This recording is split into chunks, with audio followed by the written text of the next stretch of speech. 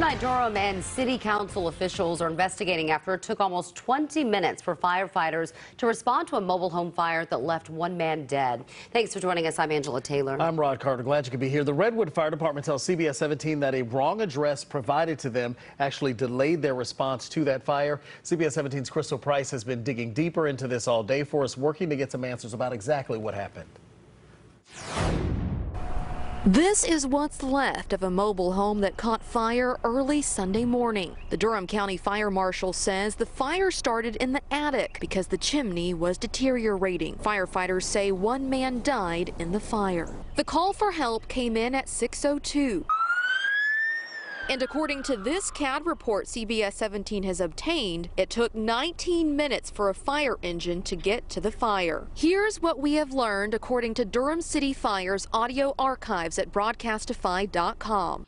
Single residential, 3732 East Gear Street. About 1 minute later, the CAD report shows the caller changed the location to 1132 Gear Street.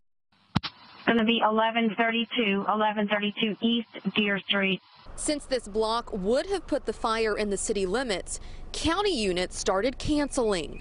All county units can cancel. All county units can cancel. But firefighters didn't find anything at 1132. And there's no 1132 East Gear Street. There's nothing at this location. A 911 operator attempted to call the caller back. Redwood fire units went back to the original location and found the blaze. We got the 3700 block. The other one was not valid. The Redwood fire chief would not talk on camera, but told CBS 17 that the different addresses created confusion and led to a delay in responding to the scene. Tonight, both the Durham County Fire Marshal's Office and the Durham Emergency Communications Center are investigating what happened.